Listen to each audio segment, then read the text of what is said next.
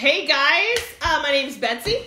My name's Mike. Yep, and we're the youth directors here at Sydney First. So I know I was supposed to go online with y'all on Wednesday, but things get a little crazy around here and around the world right now. So I don't know, it's just really an excuse because I've really done nothing for... I was going to say, you don't have an excuse. I mean, you just finally put your hair up in a ponytail. You're wearing sweatpants for a week. I know, you guys, that is really true. I don't remember last time I put makeup on or a pair of jeans, so I've just kind of been enjoying it. But here's something so cool, too. Like, I have been watching movies nonstop. And the other night I was laying in bed and I was like, what am I going to talk to the teenagers about? What can I talk to them about? And the only thing that kept going through my mind was Forrest Gump.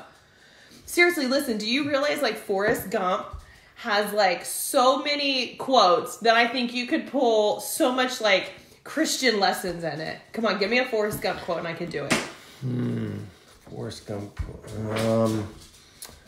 Well, let's see. There's the one. Shoot, I can't remember the first one I wanted to say. Come on, do you remember it? I know there's one that Jenny says. Uh-huh. Where she's like, run, Forrest, run. I know there's one. Run towards God. See? Oh. Woo! Okay, give me another one.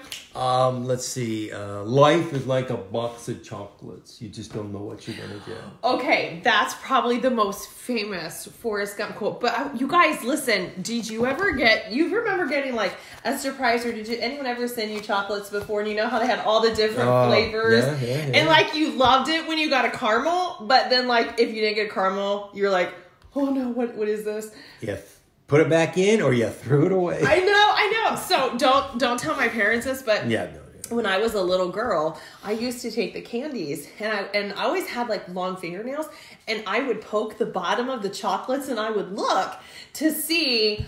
I know That's so see. wrong. I know it was, but I never wanted to like eat that. I don't even know what kind of cream that is. That nuggets. I don't know what it was, but it was so gross, and I didn't like it.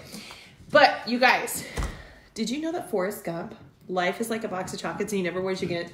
That's a great lesson. Because even like right now with this whole coronavirus, you never know what life is going to throw at you. And so I feel like sometimes life throws us those great, sweet caramels. But then sometimes life throws you a nasty cherry cordial, right?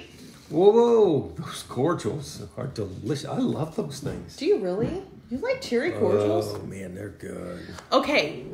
But again, what God has planned for my life may not necessarily be what God has planned for Mike. So true. I may enjoy the caramels and you may enjoy the cherry cordials. But the same thing is that God still has this great plan, even though we're all like mixed in this chocolate. That's true. That's interesting because Jeremiah in a letter to the exiles says in Jeremiah 29:11, he says, "For I know the plans I have for you, declares the Lord, plans to prosper you and not harm you, plans to give you hope and a future." Right. So right now as we're going through this, and we do miss you guys so much. We can't wait to get back on Wednesday nights. But I need you guys to know a few things. So God has a plan. And he has a plan that's going to prosper for you and not harm you. So it may not feel that way all the time, but it's true. And we have to hold on to that hope. Just a big squirrel moment too. Do you realize like we are all like chocolates, like mixed in one box because I'm a sweet caramel and you're a nasty cordial, but God still loves the nasty cherry cordial too. So even though we're all different, we're still packaged by the same company, which is God. Mm-hmm. I so want a box of chocolates right now. You guys, I asked my kids and went through their bedrooms trying to find chocolate so I could do this segment. They're like, "Mom, you just want to eat candy." I was like, I know, I'm supposed to be on that sugar fast. As I drink that. Okay, yeah. But anyway, so God does have a great plan for all of you guys. We just have to hold on to that hope. And so as next time as you're watching Forrest Gump and you hear him say, life is like a box of chocolates, you can remember that God has it all. Today, tomorrow, and the future. We should have practiced this a few more times. Sometimes when I stop talking, that's my segue for you to say something. I just figure you're taking a breath. Probably. All right, so that's really all that we have. I don't know. Now I just keep thinking of Lieutenant Dan in my head. But anyway, so you guys, short and sweet. Life's like a box of chocolates. You don't know what you're going to get, but we have to hold on to the hope that God does have a plan for you. Now, I'm going to switch gears real quick. So one of my friends was talking about Zoom and doing Zoom meetings. So Mike and I are going to start a Bible study with you guys on Wednesday nights. Anybody can come. I'm definitely going to gear it towards, obviously, Crossfire. So listen to your one call now, you guys, because we're going to shoot out your Zoom meeting number. I'm going to get all that set up probably tomorrow, so we can start doing that. Maybe we'll do it once or twice. We're going to talk about prayer and why is prayer important in our lives, and even how do we pray? Because sometimes I feel like we all get stuck on prayer and we feel like we have to have these elegant words, and really that's not what God wants. God just wants a relationship with you.